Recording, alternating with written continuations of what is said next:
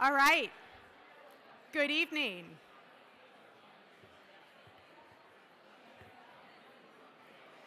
So I think that we have almost everyone in from the hallways. I would encourage everyone to grab a seat. Hopefully everyone has something to wet their throat. So we have a very, very exciting evening planned. So to introduce myself, I'm Dr. Melissa Sampson. On behalf of AIAA and the AIAA Diversity Working Group, I am very happy to welcome everyone tonight to our Keynote Women at SciTech event. This is an event that we hold every year. It's a really great networking event, and it's also an opportunity to hear from significant leaders in the field on what they have done, their career, and to hear a little bit more about them. So on behalf of AIAA and Heather, I will say thank you very much for coming out tonight. So to introduce Heather a little bit, some of you may have heard her speak on Monday and seen her around the conference. So if you don't know her yet, Heather Bulk is the CEO and co-founder of Special Aerospace Services and the SAS Flight Factory. SAS is a leader in aerospace systems engineering solutions. And a little bit of background about Heather. So prior to SAS, she spent over 17 years as a senior executive in financial planning to some of the country's most affluent families and business owners. She has her executive Juris Doctorate. She has a master's in taxation and a Bachelor of Science degree in finance. She represents SAS and other small businesses at multiple Colorado and national business organizations, and she's an instrument-rated pilot. And notably, Heather's very dedicated to promoting the inclusion of women at SAS and the space industry in general. This commitment includes her support of ongoing education initiatives at the state of Colorado and also at national levels, as evidenced by her high engagement and wonderful talks here at SciTech this week. She's a passionate STEM supporter and is engaged in bringing science and education together through direct interaction in both Boulder County and Denver, Colorado schools. So it is my distinct pleasure to introduce my friend and someone who I greatly admire, Heather Bulk.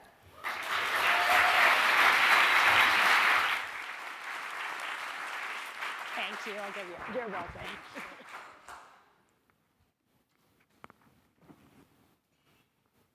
Good evening. Thank you, Melissa.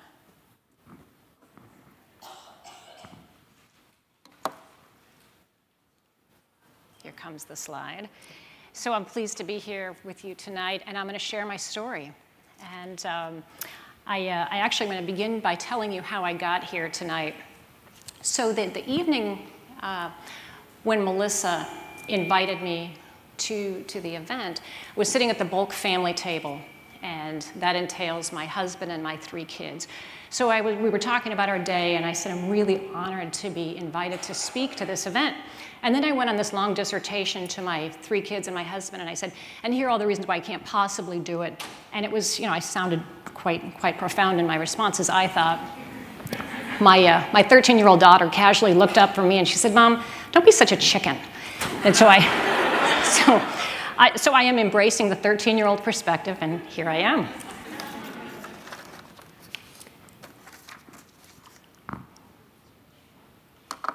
So I've been flying for just over 15 years now, and this summer I bought a new airplane. And it's fast, it's turbocharged, and it's amazing. So here's the only problem. My old Dakota, not the same plane. So I had to quickly learn how to fly this aircraft. So it was back to sitting beside a flight instructor after all of these years. It was pretty painful. So Josh was quick to give me guidance, and I mean a lot of guidance. And he was giving me a play-by-play about how to fly this new aircraft. So finally, about the 4th flight in, I said, Josh, look, I got to learn how to fly this airplane on my own, even if it is a little bit different than how you might fly this airplane. He said, sounds good. And then in his eloquent response, he said, just don't screw it up. And I said, okay. So after a few flights, I haven't screwed it up. And it's one of the most exciting passions that I have with this new airplane. You can kind of tell I'm a little giddy over this thing. So one of the things that I realized about my passion for flying is not too similar from my passion for running a business. Flying an airplane, the elements of that are it's fast-paced, it's high risk, and it's exhilarating. And I always have to think ahead of the aircraft, and I always have to think ahead of the business as well. So as the CEO of a small business, I'm flying fast every single day. I do, however, have the luxury of seeing our industry from a different perspective. Because I have a small company, my perspective is different than most of yours, not all. I have what I call an aerial perspective. So I don't work for NASA, I'm not an executive at Boeing, and I'm not an engineer at Blue Origin. So my perspective is significantly different. I get to play in all of the sandboxes. I get to do everything from talk to the CEOs of your companies, to talking to the heads of government leadership, NASA, the Air Force, to having interesting conversations with Jeff Bezos about his new space programs. And then, sometimes in the same day, I have to rapidly switch gears and figure out from a business perspective how to apply technical capabilities from a business perspective and actually figure out how to turn a profit in my business. And then my favorite thing is sitting down with my team, and believe it or not, I've actually had conversations like this. Yes, Doug, we will have the same opportunities provided to women that we do men. Katie will get that job interview, and she'll have the same opportunity that everyone else has had in this company. Ironic, right? Even in a company run by a woman, we still have these conversations. So what I get to see in the day of the life of Heather is that the industry itself is fascinatingly different than it was 11 years ago when we started this company. And that's actually what I want to talk about tonight with you, is what's changed. How has SAS addressed those changes? And what I think we need to do in order to keep up with this rapidly shifting industry of aerospace. So what has changed?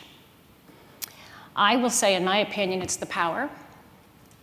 I'll tell you that it's the technology, obviously.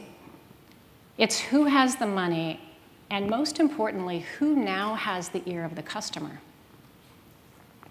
Traditional roles and expectations and our understanding of the usual suspects, as I like to say, in this industry, have been completely shaken up. My husband likens it to those little snowy globes that you had when you were a kid. They're filled with water with a little village in there. And when you shake it up, it looks completely different than it did. And that's what he says our industry is all about right now. You set the globe down, it settles, and then you shake it up, and it's changing that rapidly. And that applies to genders, companies, and technologies. I think I could probably fairly say that it applies to everyone in this room as well.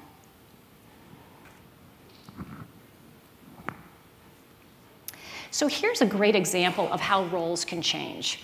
My director of human spaceflight, Wayne Hale, managed the shuttle program at NASA for years.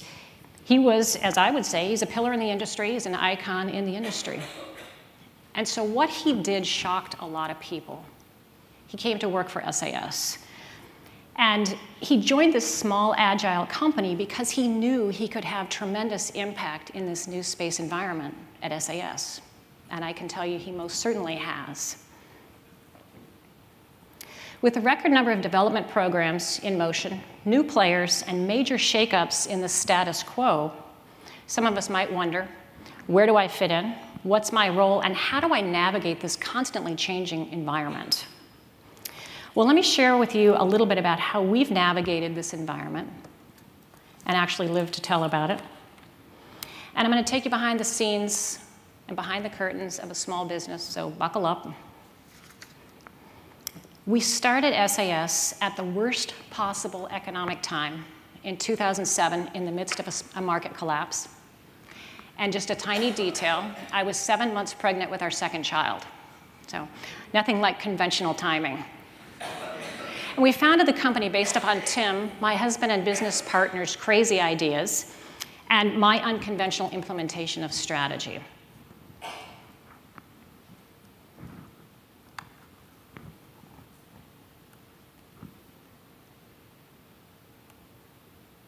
There we go. go. Tim was an irreverent NASA engineer. Any of you who knew him can attest to that. And he had more creativity than he did sense. And me, the financial advisor of these very wealthy business owners, took the leap to start SAS. So I was the foreigner in this industry. And I was in shock and awe by the government oversight and complexity and compliance that this industry has. And quite frankly, it's the we've always done it this way approach. Classic example of this was when we started to work with NASA that first year in business. And I was on the phone with the NASA procurement officer, and he said, yes, we're ready to move forward. We want to engage with SAS. And I said, super. He said, so what we're going to need you to do is go get another contractor to do that. And I said, so as we walked through that, I said, so let me get this straight. You want me to go find another company, likely our competition. You want me to give them all of our pricing, our statement of work, and then you, NASA, are going to contract with them. Then they're going to contract with us so that you can get access to us? He said, yeah, that sounds about right. I said, you know, I come from a free market economy. That doesn't make a lot of sense. And you can imagine the NASA procurement officer didn't laugh.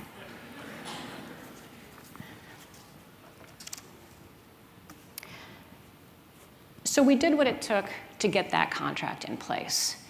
And that contract, as we moved forward, anyone who knows me won't be surprised we didn't find ourselves in that situation again.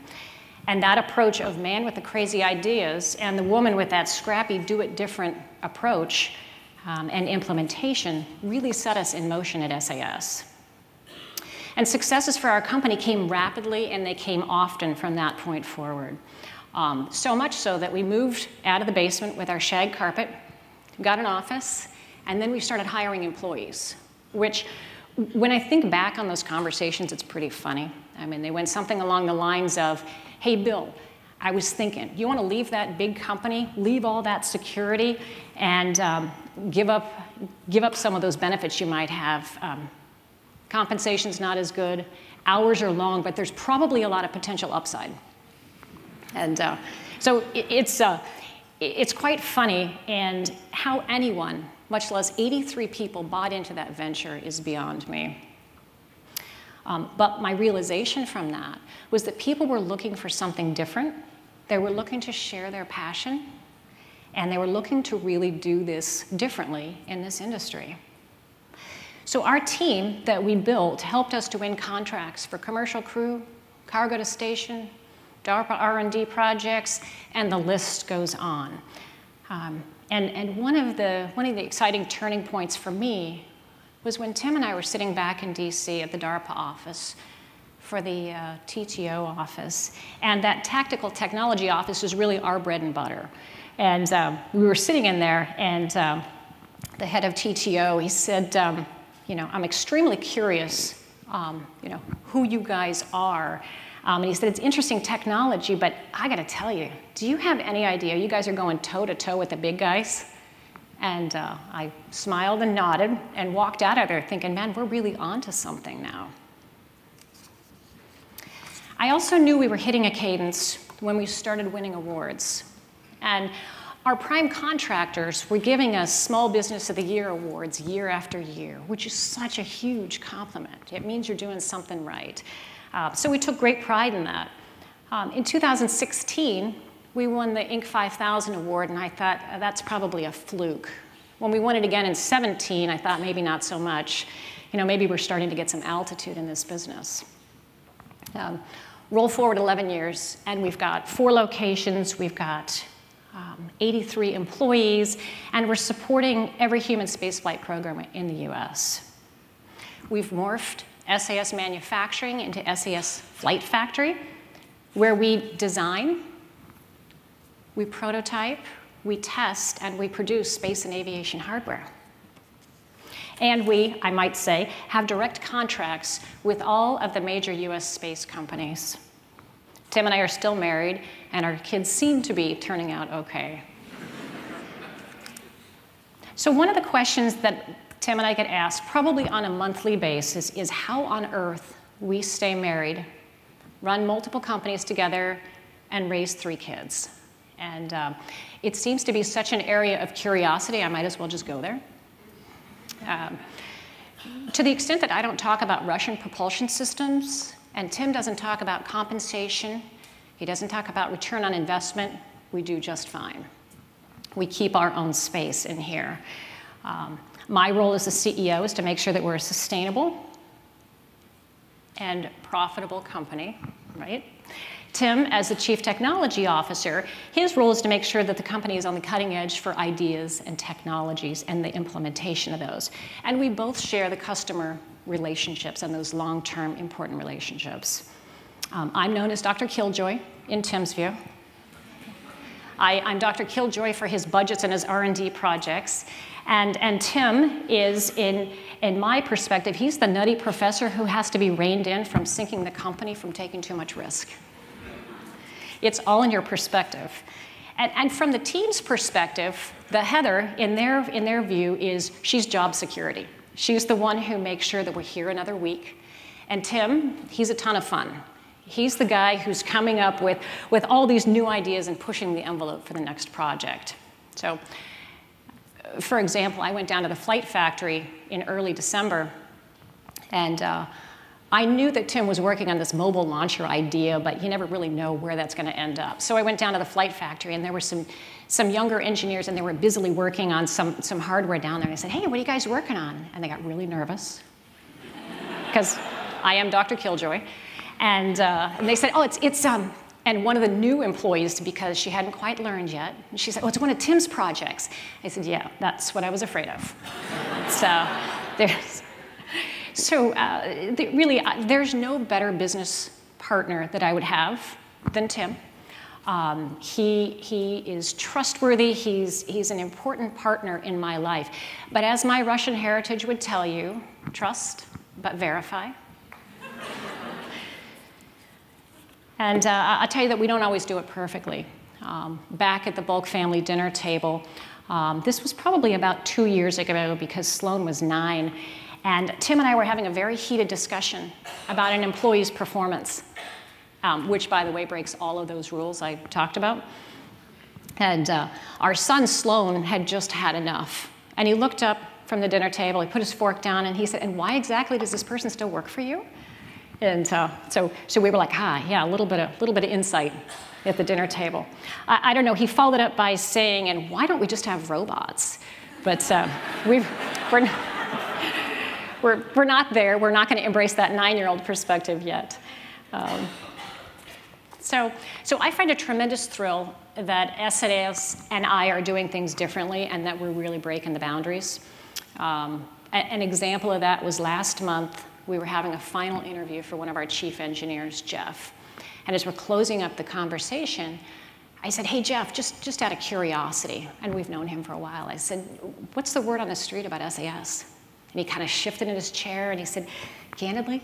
He said, I was talking with one of the primes, and he said, Heather, he said SAS is boxing outside of its weight class. I was like, yeah. So I didn't say anything to him at the moment. Tim and I got back, and we said, that's perfect. That's exactly what we want to be doing. That's the role we want to be in, to be shaking things up. And we knew that we had built the kind of reputation that we wanted to have in a company that cares deeply about its client relationships and moving that needle in this industry. And quite candidly, we can keep boxing outside of our weight class because we continue to do it differently, which is a key to our success. So another key area where we've had success is because we've gotten really creative with the workforce. And anyone who knows me knows that I care passionately and intensely about this industry's workforce. A few years ago, we learned some important lessons about people, opportunities, and workforce. And one of those situations hit a little close to home. Kenya, who's been cleaning for us for at least 10 years, she called me up and she said her daughter, Danya, a little 12-year-old little girl, had taken some things from the office. And so she was reporting this to me. I thought, oh no, this is terrible. I said, well, Kenya, what did she take? And she said, well, Heather, she took some brochures. I was like, okay. And I thought, brochures, that's a little odd. Now instead of, being worried, I'm more curious about why on earth she would take these brochures. So I sat down with Danya, this very sweet Latina. She's this amazingly quiet, kind, generous young girl that we've known for years. And let me tell you about Danya. She goes to a school in central Denver. Parents are working class, and the school is filled with mostly at-risk kids. Most of the parents didn't go to college, and like Danya, most of the parents, I don't know what percentage, didn't graduate from high school. So when I asked this little girl why she took the brochures, here's what she said. I told my teacher that I knew people who worked with NASA and in the space industry. My teacher didn't believe me. He said I was lying. I get really emotional about this story. He didn't see how someone like me could know anyone like that. How was that even possible? So I took the brochures to bring him to school to show my teacher. And Heather, I should tell you that I took some of that astronaut ice cream you had upstairs too, but my mom didn't catch that. I said, okay, so what happened then? And she said, well, actually, Heather, she said it was the ice cream that made my teacher and my friends finally believe me. So I was in total disbelief of this situation. I mean, the idea that any teacher would be dismissive of this little girl and not believe her, and most importantly to me, not foster that passion, it was shocking. So I thanked Danya for telling me, and then I found out who that teacher was. I called the principal, and I said, hi, this is Heather, and we would like to come and talk to you. Now, this isn't the school that gets to have people from aerospace companies come and talk to them. So they were a little surprised, but they welcomed us, and we showed up in force. We showed up with women engineers, engineers of color. We showed up in force, and we went down there, and we talked to 32 wide-eyed kids. And it was one of the most moving situations for myself, for Tim, as well as for these kids. And here's what I realized. There are people who want to be in this industry, but they don't have the same opportunities. They don't have the avenues for access, and here's the really critical point that I want to make. They don't know how to make that happen. And so we were able to talk to those 32 wide-eyed students, inspire them, and help them believe that working in this industry, in whatever capacity, actually is a possibility. And I saw this as a perfect example of not just for SAS, but for this industry as a whole to have impact. And these kids have dreams, and they're often dismissed by themselves. They're dismissed by their teachers, and quite often by their parents. So after this presentation, I asked Danya what she wanted to do when she grew up. And I thought it was kind of this sweet moment. And she said, Heather, I want to be an engineer. That's all I've ever wanted. And when she said this, I realized that we had to do more. We had to do something different in this area. And so in 2015, we formed the Who Dreams Wins Foundation. And this program is focused on supporting elementary, high school, and post-high school kids of all ages for apprenticeships so that they can get actual experience and get exposure in some capacity. So Danya was our first student, and she got the opportunity to learn SolidWorks. When we asked her what she wanted to do, she said, I want to do that computer design thing that you guys do that I see in the office when my mom cleans. And so this little girl, through this program, at the age of 13, she became SolidWorks' youngest certified person in SolidWorks. Her certificate, and we gave her a computer, and she went to town. And she is well on her way. Thank you. I was like, I'm gonna clap.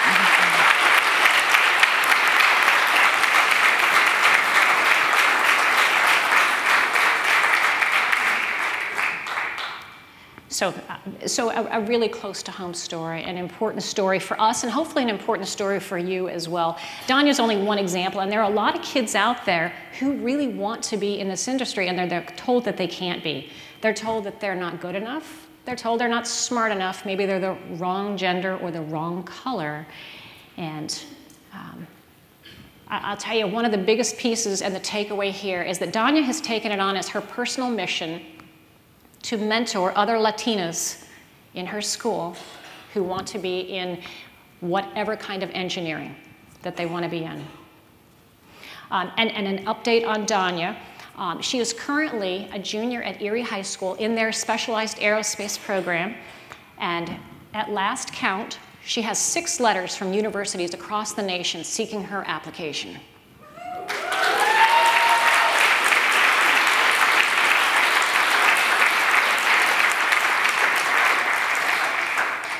I didn't have 6 letters, I'm just saying. So in just 2 years, she went from having to steal ice cream to prove that she knew people in the aerospace industry to moving forward on her own career. And it's pretty cool to watch this. So what's amazing in this example of how to do it different in workforce, I think it's also important to recognize that this is a hard industry to get into. And it's even harder if you're female or you didn't go to the right school. And I think there are many people that I talk to who believe that we have moved past this. And my comment to you is not quite yet. I have 3 examples off the top of my head for women who've reached out to me to get some career advice to figure out how to get a foothold in this industry. And guess what? I give those people interviews. I hire the best candidates. And then your companies hire my company to bring them back into your company. One of my favorite stories on this topic is Jennifer. I was interviewing Jennifer for a temporary staff accountant. We had a role in our finance group, and I thought we better quickly get somebody in here and fill that gap. I'm running through her resume, and I looked and I saw Colorado School of Mines, mechanical engineering. And I looked up and I said, Jennifer, where's your real resume? And she said, it's in the car, but I'm here to interview for the staff accountant role. I said, I know, just go grab it, let me take a look. And I've heard the same story from Jennifer that I heard over and over again. I have a degree. I've got the grades, and they're good grades. And sometimes these folks even have internships to back up what they want to go and do, and they can't seem to get an interview. And I'll tell you that today, in my hotel room, I did 2 Zoom interviews with 2 young women, same exact story. Can't get through the software in these companies to be able to just get an interview. So we hired Jennifer, and she's a rock star. Okay, truth be known, I did put her in that finance role for a short time because I needed her. But we quickly got her some exciting work. And as much as I love to tell this story, she's much better at telling the story than I am, and she loves to tell everyone out there. The irony here, right? We're all so starved for STEM kids.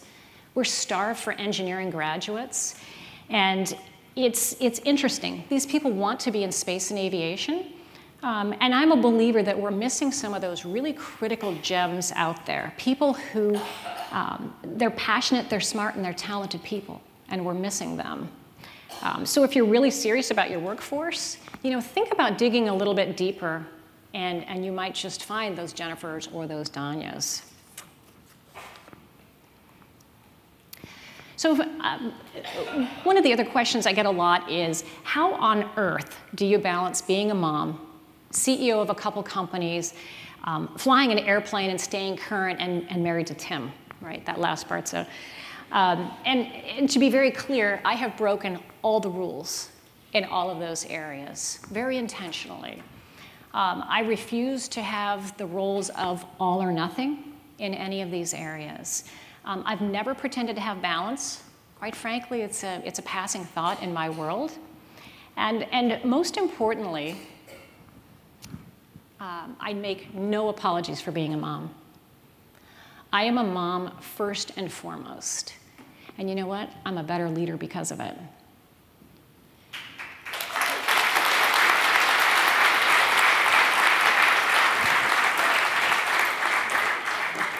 So I affectionately call Sierra, Sloan, and Sawyer my board of directors. I know who I report to. I've rocked a child in a meeting with the retired Undersecretary of the Air Force, but I've also slipped out of volunteering in my kids' class to take a call from NASA over a billing issue. I've celebrated my 10-year anniversary for my marriage at an Atlas launch. And you know, all clear lines and boundaries, in my opinion, are gone. But something that I want to message here, especially to the younger folks, is this company has allowed the venue for me to be able to do this. Things that otherwise would not have been possible.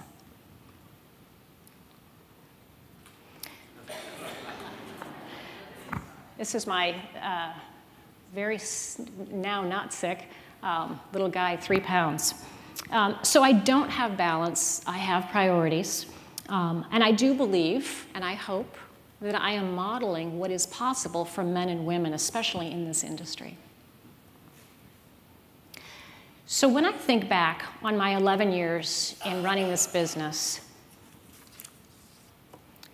13 years of being a mom, 15 years of flying, and 18 years of marriage, I take the greatest pride in that I've done every one of those differently. I've seen us grow from 2 people working out of the basement, trying to figure out how on earth we're going to make this dream happen of running this company. Now we've got multiple companies, 83 people working with us and direct contracts with our clients now, and a reputation that allows us to have entree behind the curtains of our clients. And that is the biggest possible compliment that any of our clients could give us. So in the beginning, when I started talking, I was talking about having the good fortune of seeing this industry from a really broad perspective. And as I look into the future, this is where I see the industry going. I see more companies like SAS. I see more small companies, agile companies, hiring a more diverse workforce, and people who are thinking outside of the box.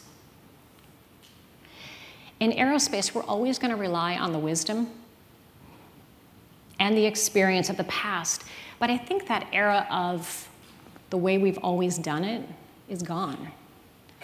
And I think now it's the era of do it different in so many capacities of what each and every one of you are doing. So back in the 1800s, Wilbur Wright said, it's not really necessary to look too far in the future.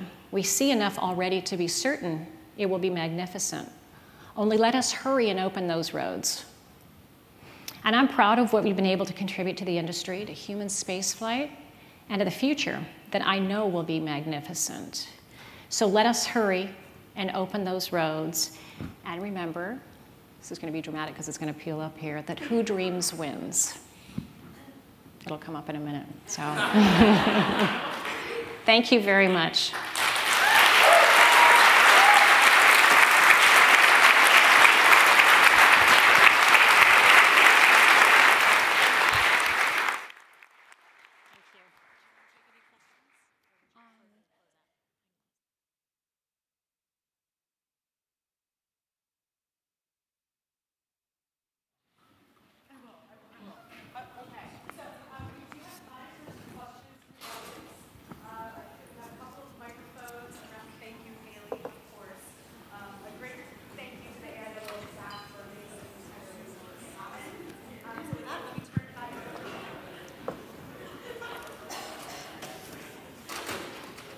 I really like your talk. Thank you so much. Thank you. I would like to ask you, what is that your company did very different? Like the main thing that you consider like we are doing something different? Well, I think there were a multitude of things that we did differently. Everything from not doing it the way that everybody else does. So if someone said, well, in order to start in this industry, you have to be a subcontractor several tiers down, we said, well, why? And I think we questioned every single thing. And it's a delicate balance between challenging how this industry is run and still being compliant and still falling in line enough to make that happen. But I really think we questioned every avenue.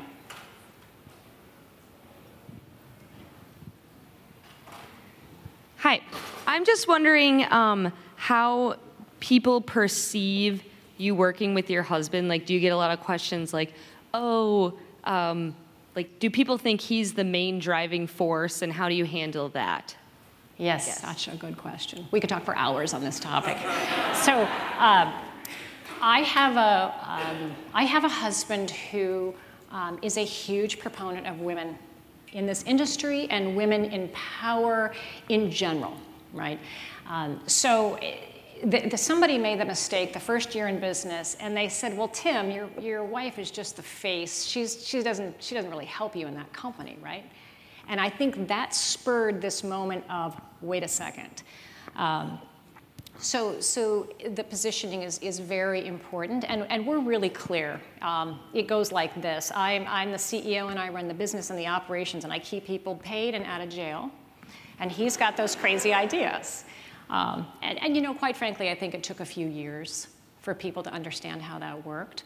And now, you know, my team, Wayne and you know, most of our team will say, Tim will say, I've got an idea, we're going to go chase this. And then they'll look to me and say, is that okay? You know, so, but it took a while. This question is geared towards the determined fighting spirit core of your company. One of my mentors, who is a naval aviator at nearby Naval Air Station North Island, he is the son of the first Royal Air Force Special Air Service, and they have a very similar insignia, and their motto is he who dares wins. And I'm wondering if there's a relationship between the Royal Air Force SAS motto and your company's motto.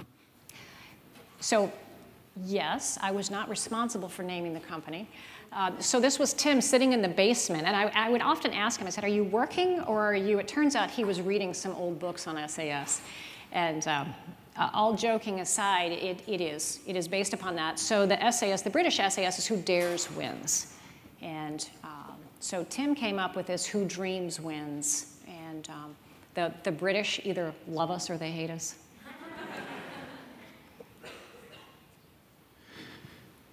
So I'm a student leader in an aerospace group at my university, and we have what I think is an unusually large number of women involved, but I acknowledge that they have an uphill battle. And one of them even, she did get an internship, but she had such a bad experience at that internship that she actually dropped out of the program altogether. And I think that's a little bit of an anomaly, but even so, this is a problem. And I was wondering, would you be willing to come to my school and give this talk and inspire the young women in my program? Absolutely.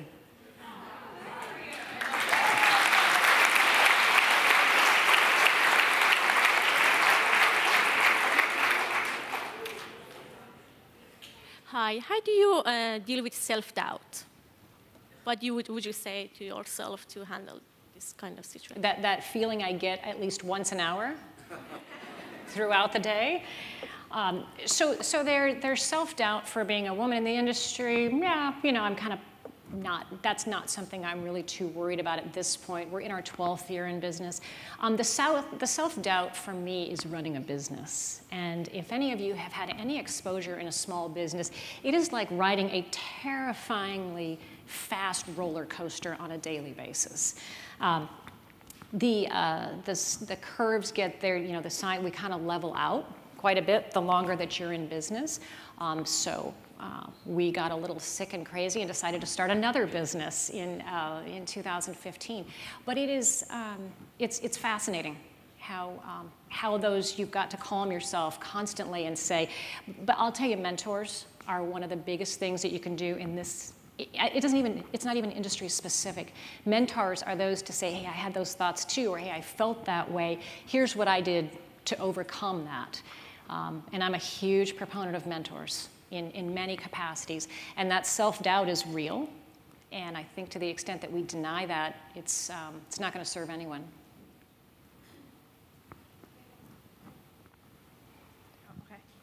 Okay. What advice do you have for people who are working in large companies that are very constrained by government regulations? for how to do things differently in our current positions? Well, there's the challenge, right? And I believe that the larger organizations are shifting, but remember, I'm a speedboat and you're a Titanic, right? So you're gonna, when you turn, everyone knows, right? When I turn, they're like, oh, she's going in circles again. It's not the same. But when your leadership embraces that change, you know, you're talking about two things. One is culture and one is bureaucracy, and then there's compliance. And, you know, we've touched on this a little bit the other day. So your contribution to your culture and how those things shift, I think, is imperative. And my comment to you would be get involved and talk to your leadership. And if you're not doing that, then you run the risk of being the person who's complaining but not changing, and be that agent of change. But it'll take you longer. But once you're there, you're there.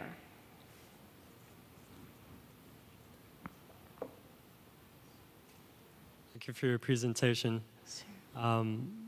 As was just mentioned, how do we obtain a long-term mentor without being overbearing?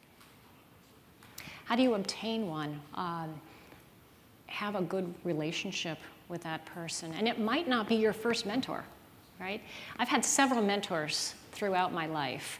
And I think the idea of being able to have multiple mentors and being able to embrace the idea that sometimes that shifts, having a long-term relationship is being able to have a win-win. What does that mentor learn from you, right? And I think that understanding that the mentor-mentee relationship it's twofold. When I mentor somebody, don't kid yourself, I get a ton out of it. And every time I'm giving advice, I'm saying, yeah, make note to self. And so I think just think about that when you're having your dialogue with your mentors, or if you're mentoring somebody else. You know, how does that relationship win both ways?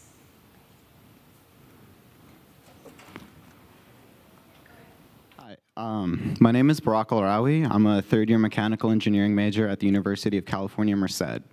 So UC Merced is a unique compared to other universities in that it traditionally serves lower income communities in our state. We're the only majority Hispanic UC.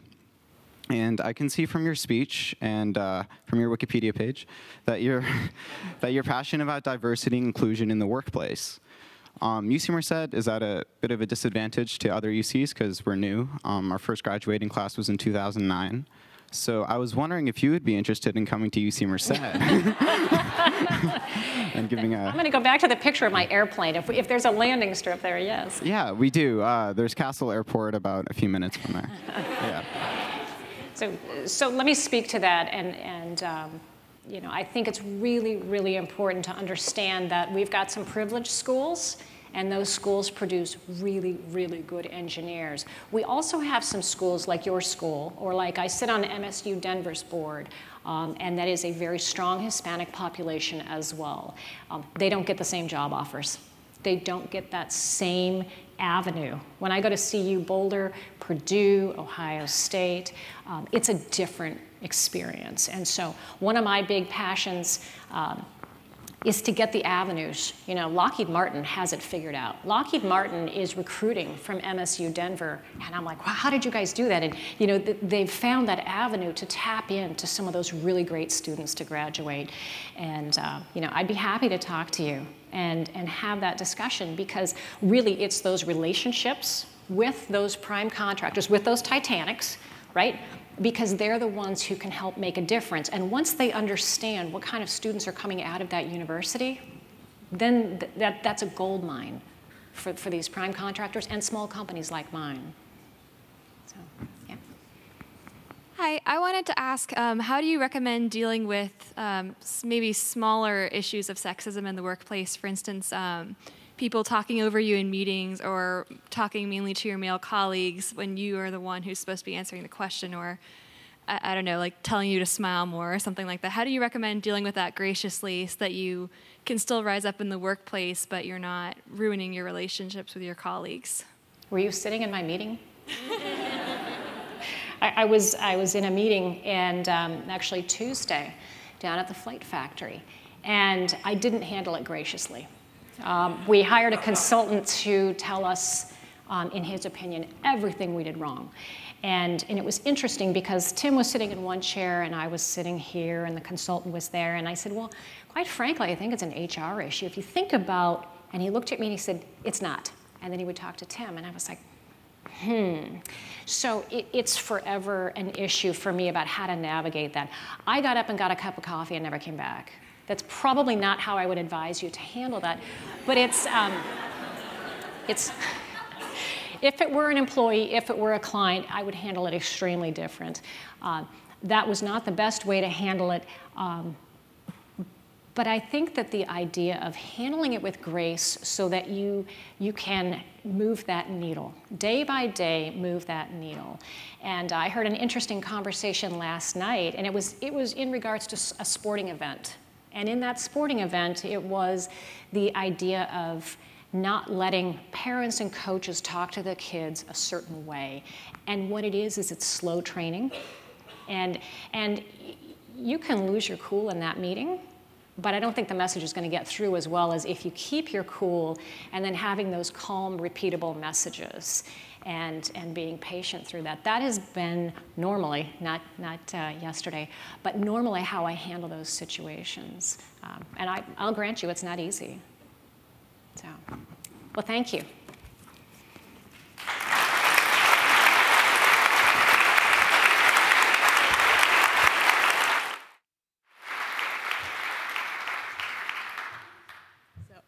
Wow. That is the only word I have. Heather, this has been absolutely inspiring, as I knew it would be, and I'm so pleased that you chose to share your journey with just what you've done up through today, with so much more to come with us this evening. So on behalf of AIAA and on behalf of myself, thank you so much for speaking tonight. Let's give her another round of applause.